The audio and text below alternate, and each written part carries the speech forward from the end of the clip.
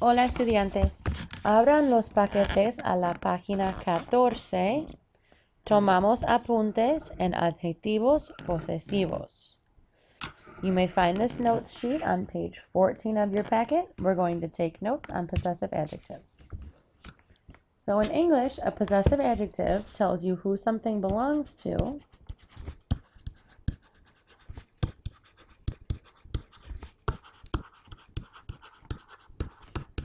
such as my dog or our house or her shoes, but it can also describe a relationship between people, such as my mom or our cousin.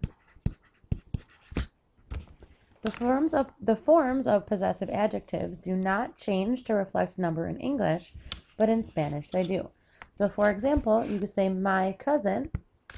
You can also say my cousins. Nothing changes about my.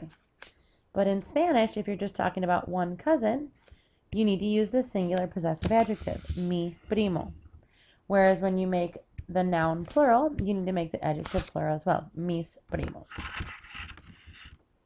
So in Spanish, possessive adjectives agree in just number with the nouns that they describe. So if you take a look at the chart on the left, we're going to start with our singular possessive adjectives. So when we're talking about a singular noun, we're going to use these. To say my, we're going to use me. To say your, we're going to say to without an accent. To say his or her, we're going to say su. We're also going to use the word su for their or all of yours.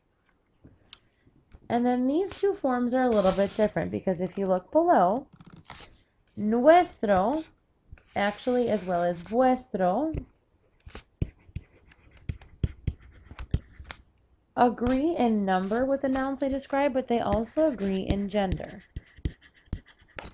So, our could be nuestro, it could be nuestra, could be nuestros, could be nuestras.